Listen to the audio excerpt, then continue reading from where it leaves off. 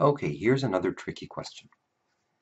The question says, if you write all the whole numbers from 1 to 500 in a row, what will be the 500th digit? So basically, what the question is saying is you should write 1, 2, 3, all the way up to the number 500.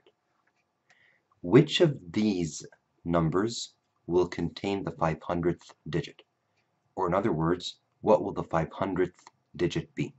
Meaning, 1 is the first digit, and then 2 is the second, 3 is the fourth, and so on. Okay?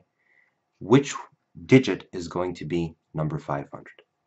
Now, of course, it is almost impossible to actually write down all the numbers from 1 to 500 and then count until you find the 500th digit. That would take so much time and you will probably get mixed up somewhere down the road.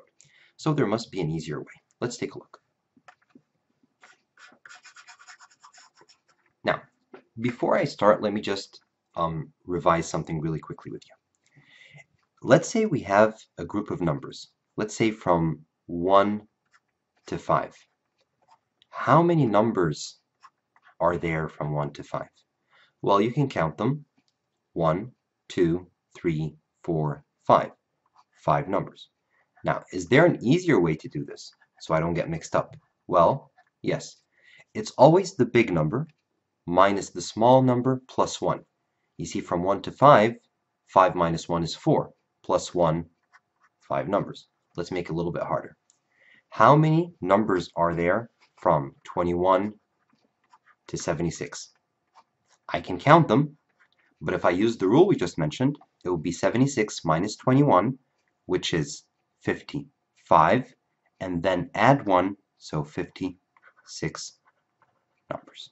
The reason we add 1 at the end is to account for the first number that we started with. So 76 minus 21, the difference between these two numbers is 55. That's how many numbers there are after 21 all the way to 76. That's the difference. Then we add 1 to account for the 21 that we started with. Okay, easy. Just wanted to make sure that you remember this before we start answering this question. Okay, now let's answer the question we have right here. I would first start by recognizing that from 1 to 9, these are all one-digit numbers. So how many digits are there from the numbers 1 to 9? There are 9 digits. Why? Because there are 9 numbers. From 1 to 9, we have 9 numbers. Each number is just one digit, so we have 9 digits. Now, here it gets a little bit tricky. From 10 all the way to 99. Why did I choose 10 to 99? Because these are the 2-digit numbers that we have. How many numbers are there from 10 to 99? 99 minus 10 is 89 plus 1. So we have 90 numbers. Numbers, not digits, okay? Times, each number has 2 digits.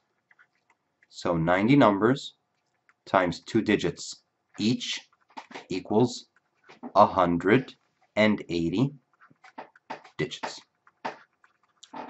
So far, I know that from 1 to 9 gives me 9 digits. From 10 to 99 gives me 180 digits. Then what? Let's continue. Now let's go to the 3-digit numbers, starting by 100. And let's just take 100 numbers, okay? Let's not take too many, let's stop before the number 200. So let's go from 100 to 199. How many numbers are there? Again, 199 minus 100 is 99.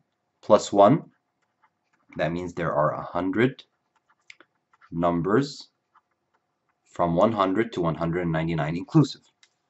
Each number has 3 digits. So 100 numbers times 3 digits each gives me 300 digits. Okay, great. So now we are getting there. Now I know that from 1 to 9, I have 9 digits. From 10 to 99, I have 180 digits. And from 100 to 199, I have 300 digits. Now let's add these numbers together. So 9 digits, let me change the color, 9 digits plus 180 digits plus 300 digits equals 489 digits. So the last digit we have from the numbers we counted is the 489th, which is the 9 here and 199. The last one we counted has 489 digits. Okay, let me take this away so you don't get confused. Okay, you can start again at the beginning of the video and you'll see this note up here that I'm erasing right now.